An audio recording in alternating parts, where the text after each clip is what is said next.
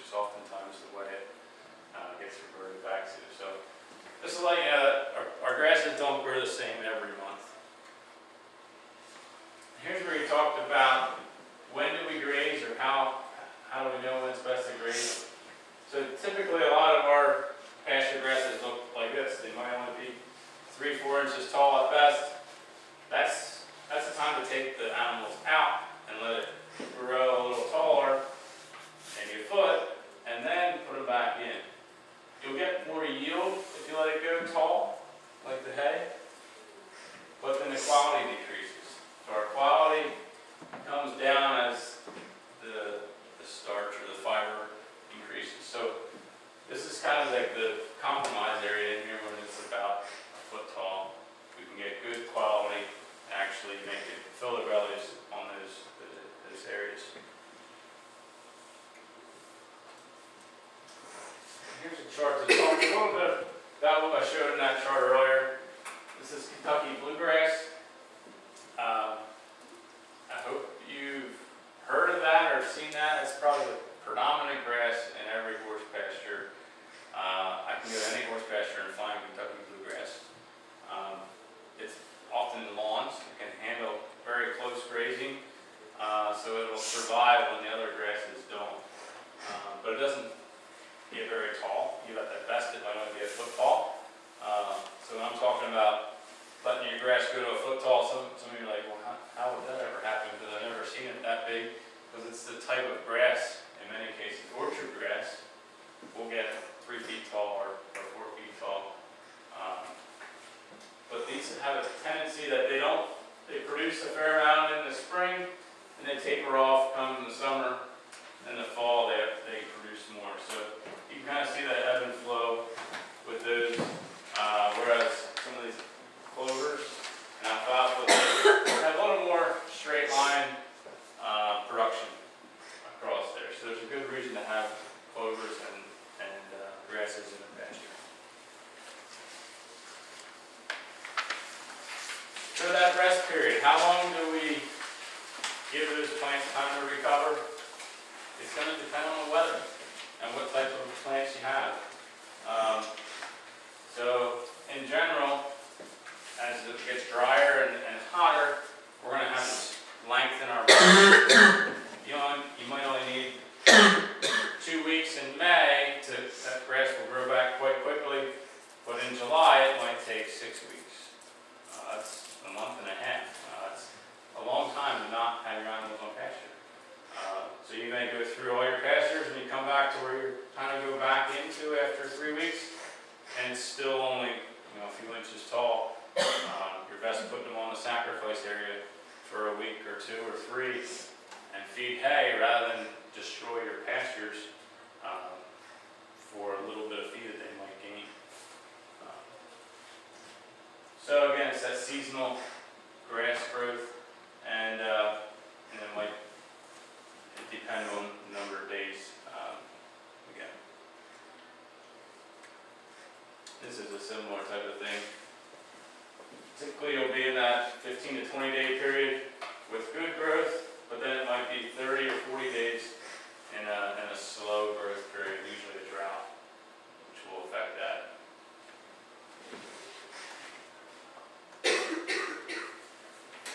So how do we know, again, what's the appropriate amount of animals on an acre? 1,000-pound horse per 2 to 4 acres is what suggesting with very little management. As you do some more rotational grazing, looking at more like an acre to an acre and a half per horse. So that's depending on how much management you supply there. But in many cases, it might take over 4 acres to supply the needs for one horse. If you just let them out all the time and don't ever bring them back. So the neat thing with, it's not a new technology, but there's a lot of, used to be polywire, now there's ribbons, different ways to flexibly fence. There's some people that use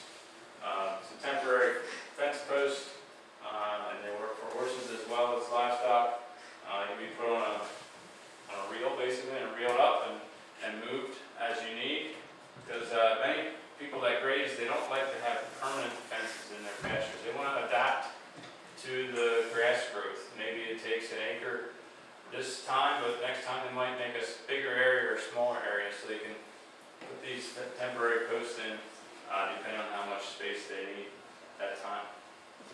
And there's a lot of good equipment out there today with the ribbon and the temporary post that it's high visibility for horses, which is key.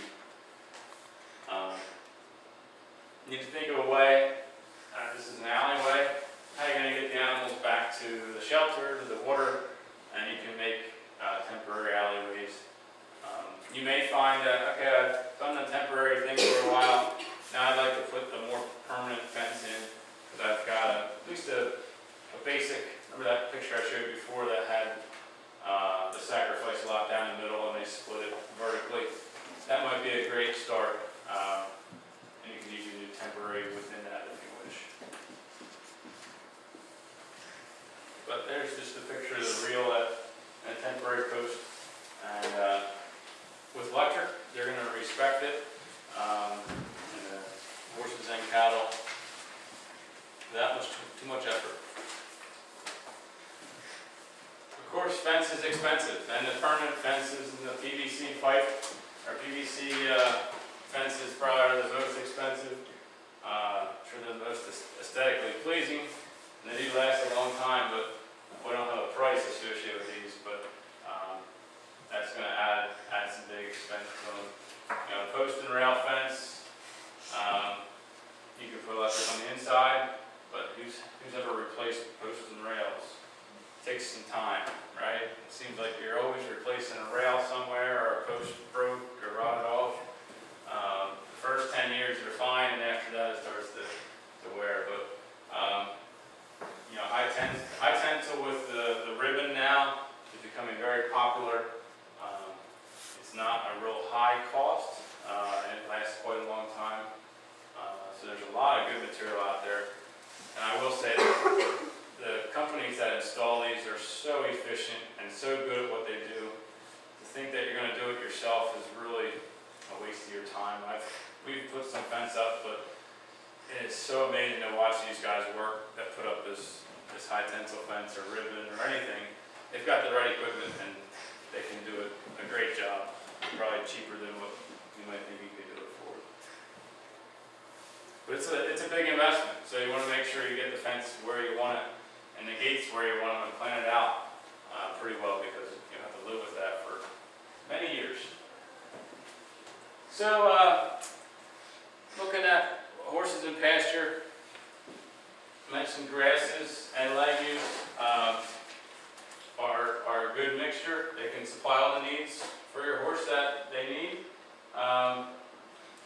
Definitely horses are more destructive than cattle, more destructive than most species on a pasture, because they're natural nibblers and they can eat. The cattle only have teeth on the bottom of their mouth, where horses can pick out the grass that they want down to the roots, basically. So you have a more difficult time than we do with cattle trying to manage our pasture. We can let them out there for 6 months, not rotate them at all, and the grass will still be green. Unfortunately, with horses, it's not the same way. So that's what you need to be aware of. But given the choice, horses prefer grasses over legumes. And they also like bluegrass over taller grasses. So bluegrass is that small, almost turf-type grass in most of the pastures. And then, like, here's Timothy. I don't have any orchard grass to show you, but orchard grass, fescue, they're bunchier, coarser grass. They would choose the bluegrass over that. They would like clover before alfalfa, and trefoil we don't really see much of it here. But given that, they found out that they also showed horses made good or satisfactory progress on all pastures. So there isn't one species that's the one you have to plant. That's a big question I get many times from people, is what's the perfect pasture mix? And I say, I don't care, plant something, because better than what you have there already. But I don't get too bogged down in having this. You always want a mixture, because you want to make sure you pasture grass that will work in your conditions. And usually if you buy from a local feed store, they're marketing a mixture that works well with your soils in your area. But usually they'll have some grasses and clovers, and that's good. So I don't get too bogged down in which pasture mix is the best. Okay, seed it, but you need to manage it. And when you reseed an area, you should actually keep the horses off for 6 months after you seed it. And that's where a lot of people hurt themselves. If they seed it in the spring, even in February and March, the grass gets started, but then the horses are nibbling at that newly planted grass seed, and then their root systems aren't very deep. They can literally pull that new grass shoot right out of the ground, and it never has a chance to get started. So never reseed the whole farm at one time, because you want to have a place for to keep the horses until that newly seeded area gets established. So if you're seeding in early spring, give it till at least midsummer till you graze the horses on it. You might have to mow it a few times, but it'll help those roots get established so those new plants don't get torn out. So that's my pasture seeding tip. The other interesting thing about horses is these different species, cattle, sheep, goats, they want forage. 90% of the time their diet is 90% forages. Compared to goats, we'd rather eat brush and weeds. Horses will eat 90% forage, 4% weeds, and 6% browse. So that browse is like the woody material. They want forage. And unfortunately, we don't see that in all of our pastures. Yes? Is this really bad, or could you put a horse together with a cow in the same pasture? Sure. Would you like, so that they balance? Yeah, I see more cows and 1 or 2 horses at times. Okay. As long as they get along, and now sometimes you might think of other, issues of health or nutrition, but I don't think it's a problem. Okay, so You can multi-species, and sometimes people will run one group ahead or behind of another. They're not actually in the same group, but they're following. But yeah, it's not uncommon to see a horse in a field with cattle once in a while. But I mean, they can throw the goats in to eat the weeds. A little bit on pasture grasses. I don't have any bluegrass to show you, but Kentucky bluegrass is going to be in every horse pasture you encounter. It's palatable, it's nutritious, it can handle that close grazing. It spreads by tillers underground, so it'll fill in bare spots, and it can take that close grazing. It just doesn't produce very much on an acre. You're not going to get 2 tons or 3 tons of feed off of Kentucky bluegrass, more like a ton. And it doesn't like hot, dry weather, so it'll slow down and go dormant in the hot weather. But at least it's something green and growing in the pasture. So in many cases, you'll end up with having bluegrass mixed with white clover in most of the horse pastures that I see. Orchard grass is something you will see in many of your horse pasture mixes as well. Bluegrass and then orchard grass. It's a taller grass. It might get shoulder high. 4 feet tall is typical. Here's a picture of it in the spring. It's more of a bunch grass, so it doesn't make a solid mat of grass. You'll have a clump here and a clump there. And it's flat. It has a flat stem. So like Timothy has a round stem. It rolls up around itself, whereas orchard grass is a flat one. So if you pull it out, you'll typically, it's one of the few that is flat. And it's really easy to identify that way. It's more productive. It'll produce a lot more forage. You'll yield a lot more. But it doesn't like to be grazed closely to the ground.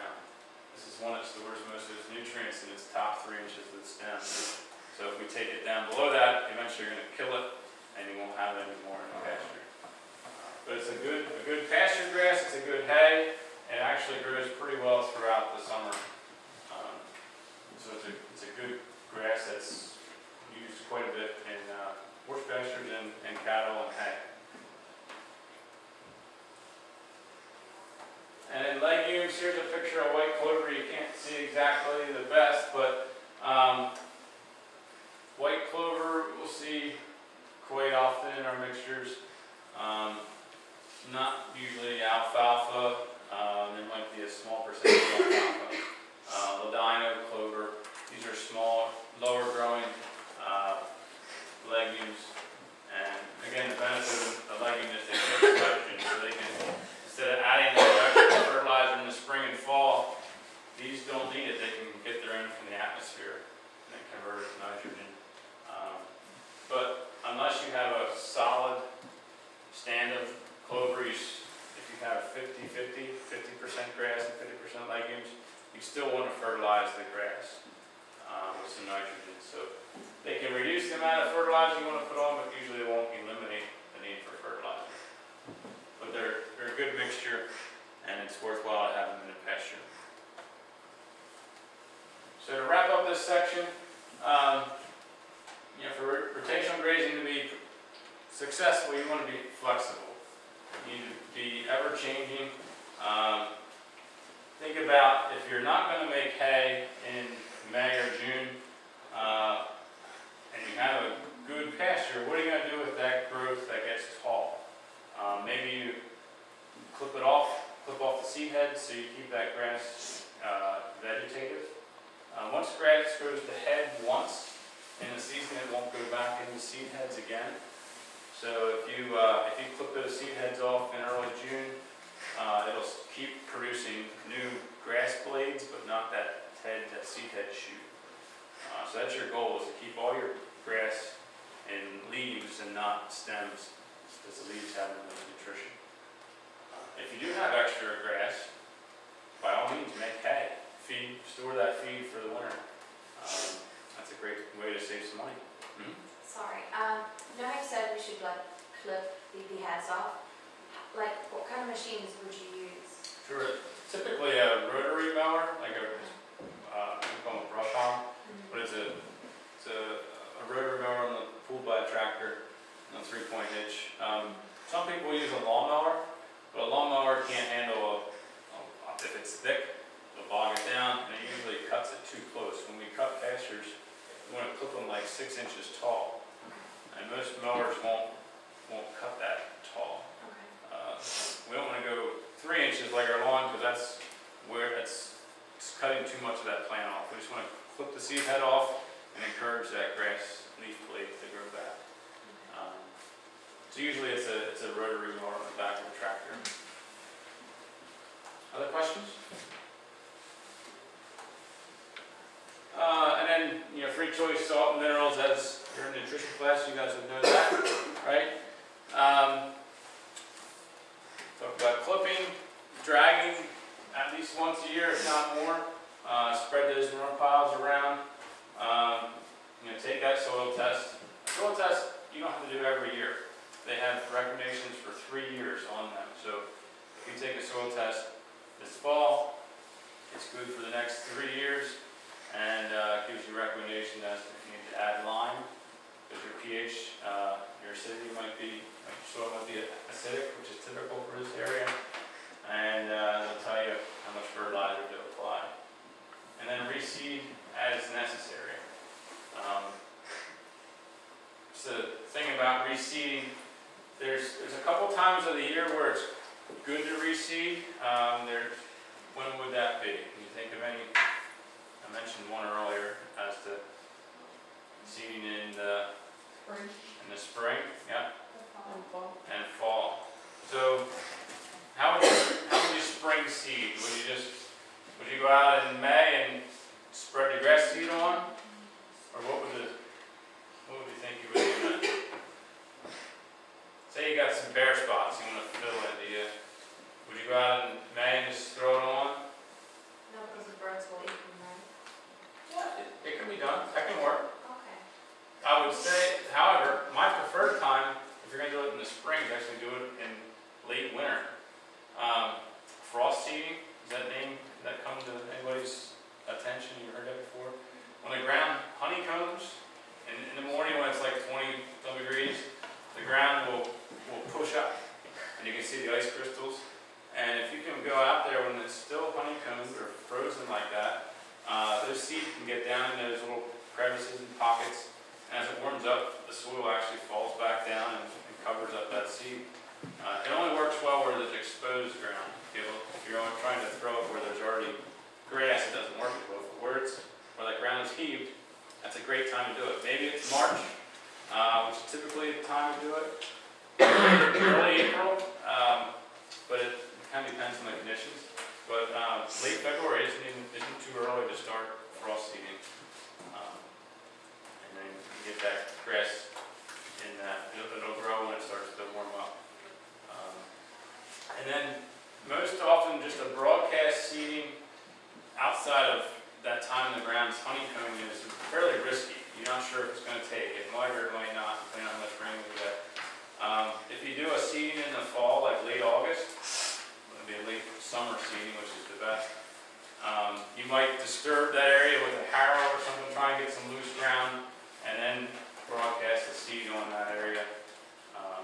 If you're going to do a complete pasture renovation where you till up the whole area, then you want to use a drill, or you could broadcast, but make sure you have good seed to soil contact, that you can get the seed under the ground but not too deep. And I really like late summer as a time to do a renovation if you're going to start over completely. Sometimes our springs can get dry and not the best. If you have wet ground, you can't get on those fields till May, and it gets too hot so that grass gets established. So late summer seeding is excellent to redo a pasture. I think I'm about, yeah. Any last questions on rotational grazing or pasture management? Probably pounded down to don't overgraze things. Go ahead. So if you were to just try and establish let's say you're starting with foot there, and you want to try and establish just a exercise lot, but you want the grass cover like you said before, how long would you have to leave them off the seeding? Would it still need 6 months? 6 months to a year for a complete seeding, yeah. If you were to start it in the late summer, I would say by the following spring you could start grazing it. Okay. With that, let them in for a few hours and let them knead it down somewhat. But the standard answer would be at 1 year from when you completely redo an area. Most people won't give it that long. No. Okay. Yeah, but at least if you were to do it in the fall, don't graze it that fall. Wait till the next spring. Other questions, comments? All right, let's take a stretch break.